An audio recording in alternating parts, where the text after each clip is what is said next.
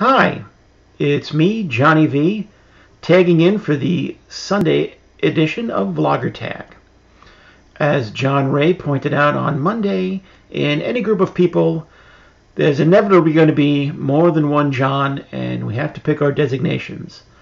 So you can call me Johnny V, as that is what most of my friends call me, except for a small group of friends from college who call me Reverend John, but that is a story for another day.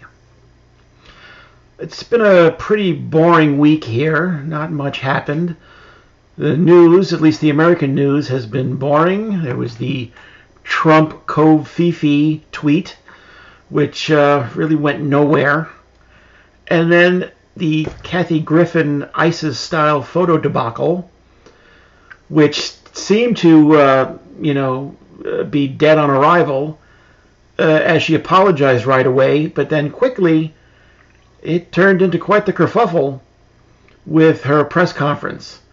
So let's see if it survives into next week, because I don't think it will, as the real world slapped us all in the face with yet another terror attack in London. So it just makes me happy that I have my boring life here and don't have to face some of the things that I unfortunately believe my family that is still in Germany has to be concerned with these days. All that happened to me this week was on Friday when I came home from grocery shopping, my garage door failed to come down all the way.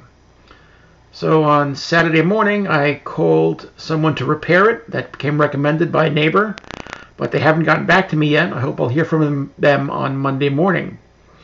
You would think of all services that people who fix garage doors would have Saturday hours. Now, walking in from my garage, you walk into the laundry room and then into a short hallway, and there's two doors there.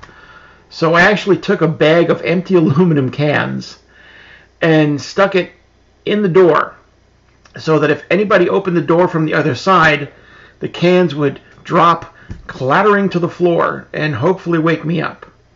So, not being able to fix the garage door myself, I had to resort to Home Alone style methods of defending the castle.